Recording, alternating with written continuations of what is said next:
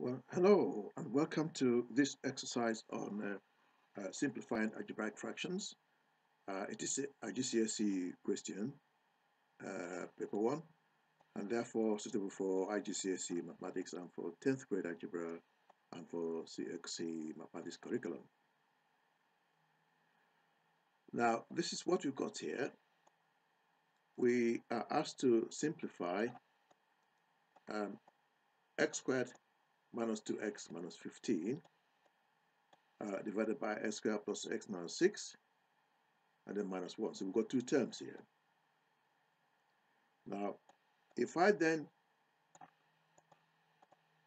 replace my minus 1 by a fraction formed by the denominator x squared plus x minus 6. So if I divide x squared plus x minus 6 over x squared plus x minus 6, I get 1. So I've made no difference at all when you compare this with the original question.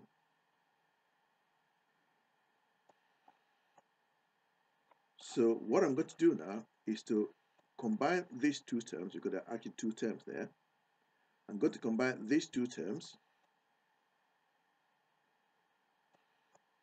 using a common denominator of x squared plus x minus 6.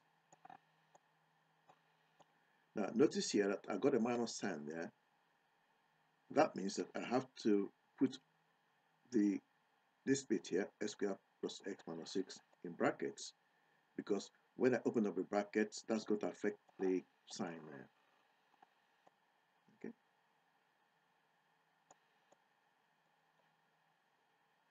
So now I open up my brackets and then end up with x squared minus 2x minus 15 minus x squared minus x plus 6. The x squareds cancel out. So I'm now left with minus 2x minus 15 minus x plus 6. So minus 2x minus 2x minus x will give me minus 3x.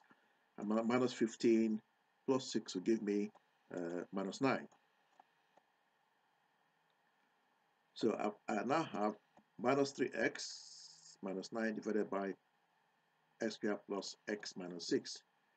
If I now factorize, now for the numerator, I'm going to have minus 3 outside the bracket, and because I have a bracket, the minus 9 sign will become plus 9. Okay, so this is what I've now got.